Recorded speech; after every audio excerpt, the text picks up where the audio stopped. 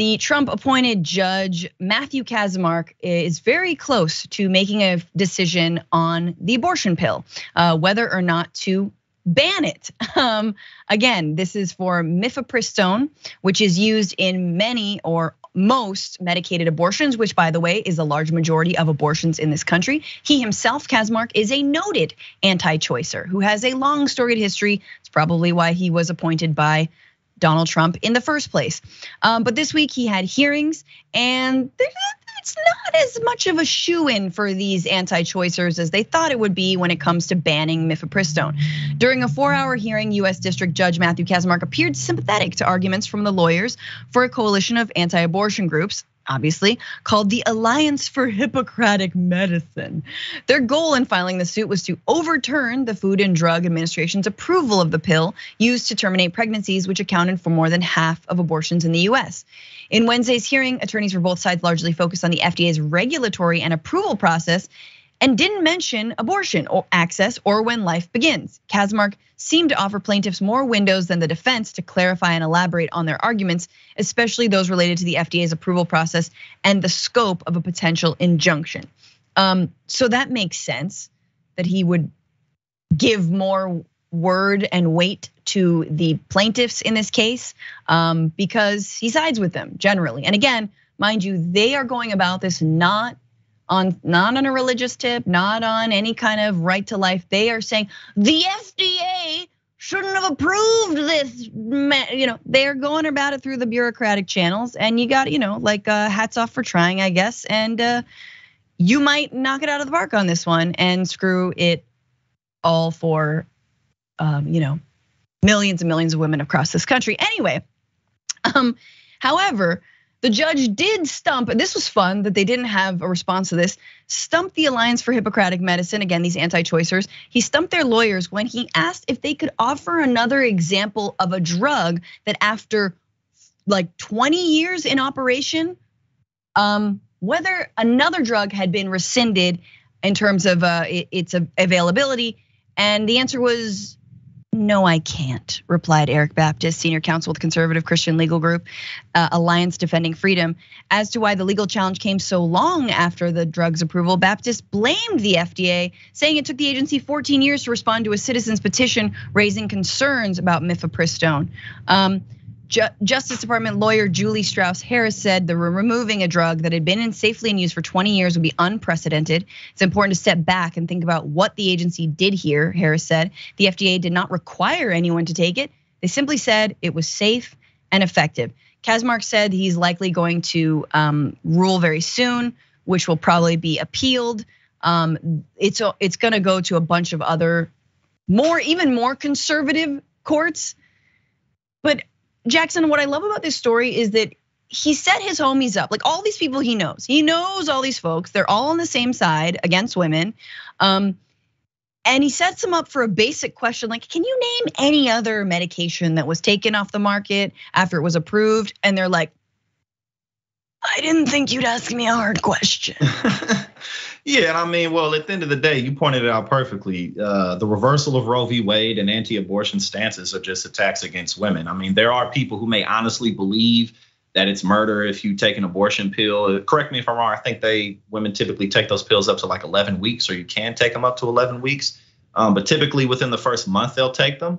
Considering that a life and then going this hard to punish women just for, maybe having an accident. You never know what happens. Women often don't even know. I've had experiences of this with women I've been with in serious relationships. You never know, you know what I'm saying? And sometimes it's like, if your life isn't all together, bringing a child into the world isn't an easy thing. And tell me about it. God forbid, you got experience, you know way more than I do. And, God forbid a woman, gets sexually assaulted or something like that, and it's against her will. I've read stories about ex-husbands who found out that their wives took a pill at some point and they're filing lawsuits against them. I mean, this is literally insane and incredibly unproductive for society as a whole. Nothing good is coming from the reversal of Roe v. Wade, something that got passed in '73 during a time when we weren't as progressive as a country in general. So that really just goes to show what type of era we're in.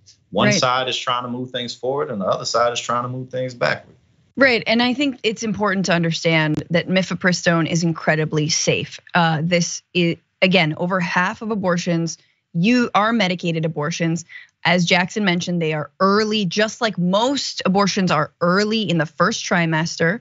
And it allows for people, especially who do not have medical access to a clinic, to many clinics that have been shut down, to clinics who have been subjected to all kinds of stipulations by their anti-choice legislators in their states, to have hospital admitting privileges and other insane things when abortions are routine procedures.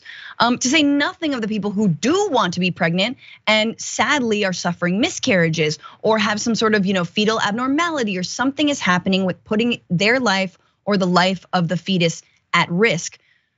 However, if we need to say this, let's talk about mifepristone. What is the safety? Well, data from hundreds of studies and 23 years of approved use has shown that mifepristone is highly safe and effective, according to 12 of the country's most respected medical associations, including the American College of Obstetricians and Gynecologists and the American Medical Association, which signed an amicus brief in the Texas case.